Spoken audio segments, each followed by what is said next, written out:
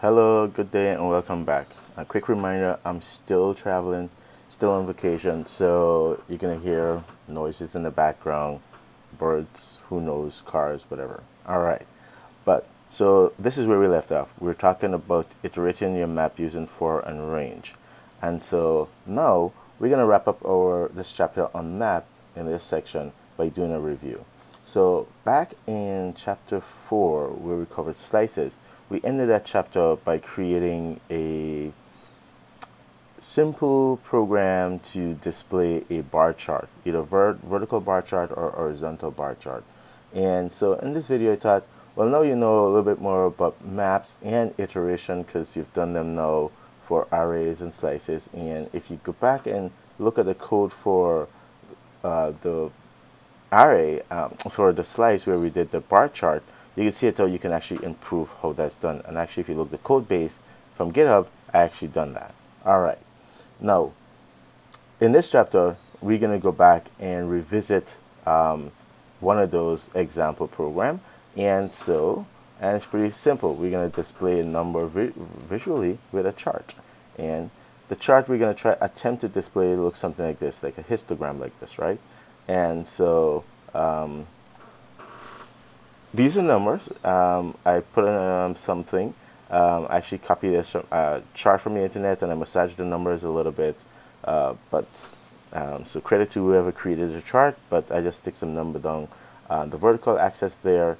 And so if we kind of look at it, looks like what we have is 2 on the bottom, goes up, whatever that represents, goes up to about 3. 3 goes up to about 6. And I'm just eyeballing this, so don't get taken up if I'm a little bit off. I mean, you can use any number you want. 4 looks like 9, 5 I'm going to say is 13, 6 I'm going to say is at 15, 7 at 18, 8 at 16, 9 at 14, 10 at 10, 11 is at 6, and 12 is at 2. 12 is really more like 2.5, but I'm going to just use integers instead of like floats for this histogram. And so when I'm displaying my chart, and so I'm just going to make it a whole number. If you remember from chapter 4, we use stars, so hence why it would make sense to be able to have whole numbers and not fractional numbers, right? Floating point numbers. And so let's go in and take a look at the code. So I'm going to save this and I'm going to minimize it for now. So what I did was I simply copied the last section in chapter 4, which was section 8, to our new section here because I just want to start with that code. And I'm going to cd into that directory and I have my editor up and running. Okay, and so let's look at the application here. And so I'm starting off with that previous code. So now I'm going to change things a little bit. So let's change this to, I don't know what we want to call it, maps review histogram. So, all right. And so what we said, this is our data, and we're going to use a map, right? A map of int to int. So let's say map of int to int. And so what do we have? We have 2 colon 3, 3 colon 6, 4 colon 9, 5 colon 13, 6 colon 15, 7 colon 18, and let's go to another thing, 8 colon 16, 9 colon 14, 10 colon 10, and 12 colon 2. So the keys here are ints that are keys. That's going to be our x-axis, and the value at that key is going to be our y-axis. So it looks like we just call horizontal histogram. We're not going to do the horizontal histogram, but in this example, but you can certainly do that as an exercise. And there's the histogram with data, and we don't need to pass in. Oh, this is our scale factor, if I remember correctly, how much we want to scale our chart. So if we go down and we are going to, I'm going to leave the code for the horizontal histogram here, but then this is the one. So scaling factor, SF, that's what I call it. And so let's say, so D was the length of our thing. So now we're doing a map. So we say map of int to int. And so that's our data. We can do length of D because we know that length works on maps also. And if there's nothing to do, we return. And so let's see if this still works. So max is D of 0. So we know that though if we try to do D of 0 like this, if we try to pull out something at this key, it's going to give us the default value. So we're going to get 0 as our max, which, considering we're trying to find a max, might work, but we know that this is error prone because we may not have something at a key 0, and actually we may have something at a lower key like -1. So we can't use this type of iteration. So rather we can say max is equals to 0, and we're going to say for let's do this. And so we want to iterate over our key and value. So it's KAV range over. So now you know how to do range. You know, you're not going to do for loops like this. So range over D, and then we say if max is less than the key, then you know we actually don't need the value. Oh yeah, you know, we want if max is less than the value, and so we can put an underscore here because we don't really need the index, and we don't care what that is. We just just iterating over the value and assigning it. So that allows us to find our max now. Okay, what's the next thing? For I is equals to max divided by scaling factor, I is greater than -1, I plus plus. So so that's our scale, and so we have the maximum value and we're going to scale it, and so that part is fine. And so printf, you know, we have space there, and then we're going to loop over and we're going to say for this length of j, we're going to do for I is less than equal, if I is less than or equals to, which is our current scale value, is less than the current value of in the map, in our array. At that time we use an array divided by the scaling factor, then we want to put a star, else not. So this is just going to be the value, right? Because remember, if this was an array or slice, d of j is just the value at that location. So we can make this v. And of course, what we're iterating over here is our map.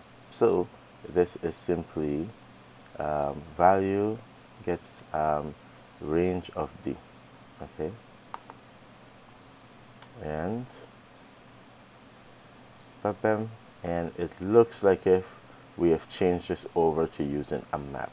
And so the only way we can know if this actually works, and scaling of 5 is just too much. We can't scale by 5, so we're going to say let's use a scaling factor of 1. So it's basically 1 to 1. Okay, and so let's run this and see. Let's here we go, and so you're going to say go run main, go, and okay, it's a little messed up. So where are we messing up? So let's say okay, histogram, our first value, and it should be let's let me look at my notes here again. So it should be, our first value should be 2 get maps to 3. Okay, and we certainly do not have that. Okay, so let's go back and look at the code. So 2 gets mapped to 3.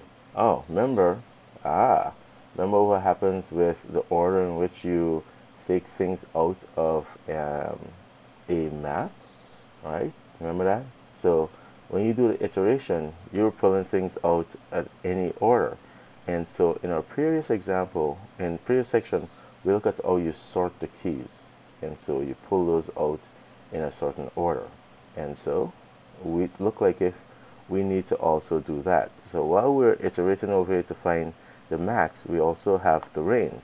So here's k, and what we can do is have our keys be inside of a slice, right? We can do have a slice of int, and regardless of whatever the max value is, what we always want to do is say keys is equals to append to our keys whatever the current key value is. So we build up all our keys in here, and then once we're finished that, it seems like what we want to do is sort it. So we just sort that ints, and we pass in keys. Remember, we took a look at the sort. So I don't know why I didn't import it. Import sort, right? And so, oh, okay. So this is a null thing. So I don't. Actually just want to say var thing. Okay. Says that so there's an empty slice, and then I'm not assigning a value there just now. So anyway, I mean, I could have still said this if I want to do that, do something like this. That would have worked too. So it's a slice that doesn't have any elements in it. So that works fine too. So here we go. And so I loop over and I get my sorted keys, and then now. Alright, so let's see, do we get some help on this? You pass the keys in and it's sorted. And then now, when I do arrange here, what I can do is I can do for I gets range of my sorted keys, range over the sorted keys, and then V value is really my data of I, right? That makes sense. And then now, if we imagine the first time we come in, we have for I equals to max, whatever the max is. In this example, the max is going to be 18. So 18 divided by a scalar factor of 1, right? So I gets 18. And so I is greater than minus 1 is true. So I subtract, you keep decrementing from I.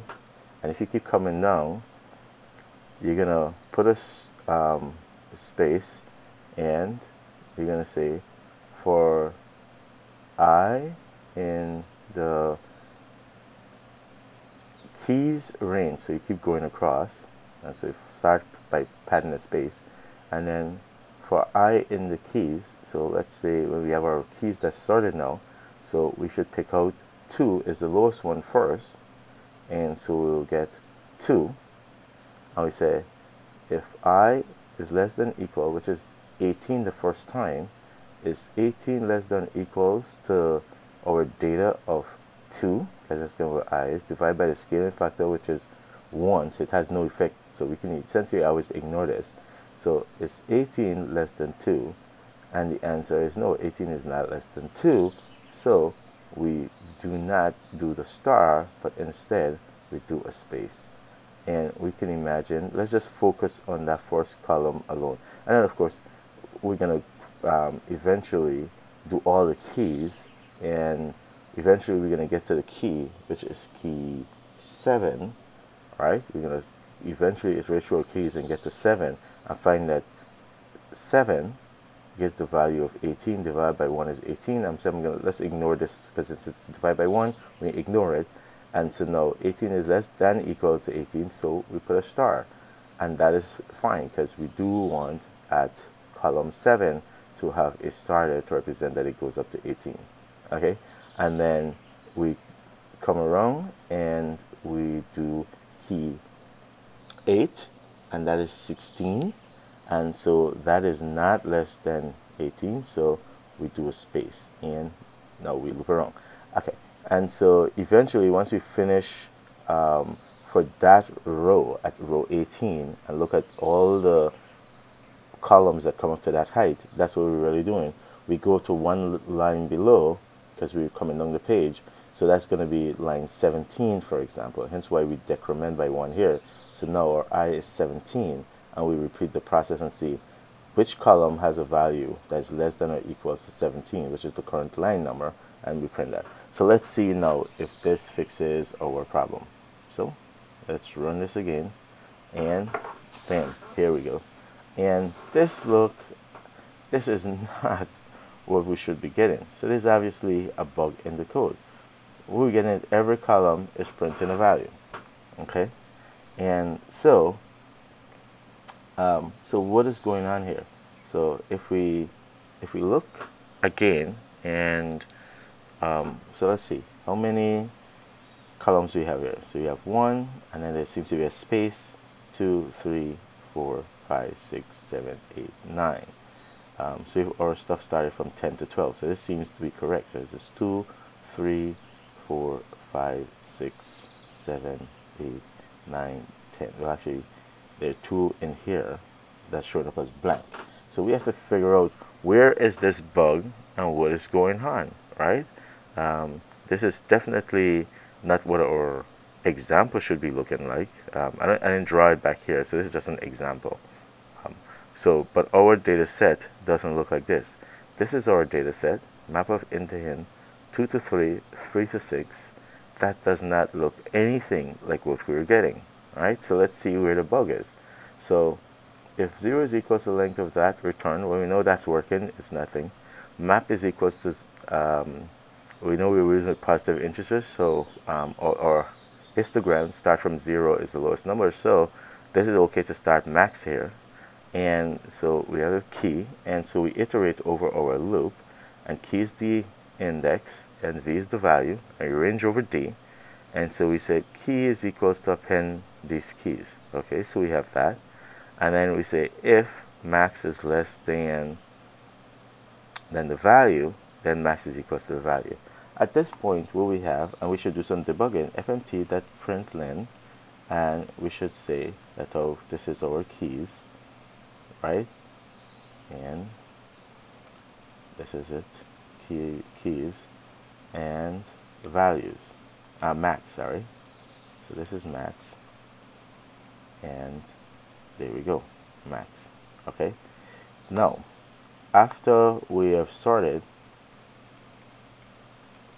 our keys should look sorted, and it should be different. Okay, so that's our first thing, to make sure that that is working. So you write a program and it doesn't work like you expect. So what is the problem? Undefined fmt println. Okay, all right, and it doesn't work like you expect. You go ahead and you stick some debug or lock statement in there, depending on you know, how you're feeling and if they're gonna stay in and how you're gonna get them out. But we'll talk about that another time. And so I run this, and then I scroll back up, and I look and I see, okay, here's my key before it was sorted. Max is 18, which is correct, and A is my key after it's sorted. So I know that this part at least works correctly. Up to this part, everything is correct. Alright, so I can take that out. Now, what about this part? So if my max is 18 and I start I at 18, and I'm going to be coming down the page, so one of the things I can imagine is that what I'm doing is printing the value of I, comma, you know, and I don't know, let's do 2 spaces, but I'm essentially doing that. I'm going to take out 1 space. So that's what I'm essentially doing. And if I run this again, I should see from 18 coming down, right? Now don't ignore this for a second. We can fix that very easily in the language with a printout, and we can do that later. So I'm coming down to 0, okay? And so everything has a value at 0 in our example, because 0 is the base. So this looks fine. I'm starting at 18 and I'm coming down. So okay, that looks good. All right, so where's the problem then? Well, let's keep going. So for I in the range of the keys, see, I is the index of my keys and not the value, right? So what I really want is really want is keys That's my problem. Keys of I. That's what I really want. So I want to get the value of my keys, right? So here essentially is where I want to do, you got to think of it as I want to do underscore that key, because it's not the index in the of this keys, but rather the value. And so I can do it the way I was doing before. I can just do k, right? So let's let that save, and then now I rerun it. And now this is looking much more like I wanted, right? It's the value 2 is going up to 3, and let's see, the next one, 3 is going up to 6, and 5 is going up to what we said, 5 goes up to 9, and 4 goes up to 9, and 5 goes up to 13. I remember this here. So let me take out that one thing that I put here, where we were printing out to make sure that we were doing the right line. So for your to do, your stub, it's going to be how to print out the line number and still fix it. The other thing in your to do is going to be to put the number below here so that we see, because our number no longer goes from 0, but it could be 2 or 1 or whatever. So we don't want to use it to guess what the column is being represented. So we want to see 2 at the bottom here and blah blah blah. So we want to see the numbers printed at the bottom here, okay? And so that's going to be your to do. So now it looks like our chart is working correctly, and that's it. All right, so thanks for spending your time with me and reviewing this. And I wanted to just work through, like, some of the issues you can run into when you reuse code. When you have an issue, how do you methodically just try to step back and say, okay, what am I doing? What is it supposed to be doing? And then printing out debug statements to help you along, to give you a hint of what's going on. So this was a review really of using the map, but since we've done it before, I tried to throw a little thing in there to show you how we can start debugging things. All right, take care, see you in the next video, and remember to work on the stub and solve that exercise. Just play with it, and your to do is to be able to print the name of the number at each line number as you come down, the maximum value there, and then below it in each column here you're gonna put 2, 3, 4, etc. up to 12. Okay, and so that's your to do. The solution is going to be here, and of course it's going to be posted if you either want to compare or you simply just want to look at that. All right, take care, see you in the next video. Thanks for being patient, subscribing, and spreading the word. I appreciate your time sincerely. Thank you very much. See you in the next video. Bye.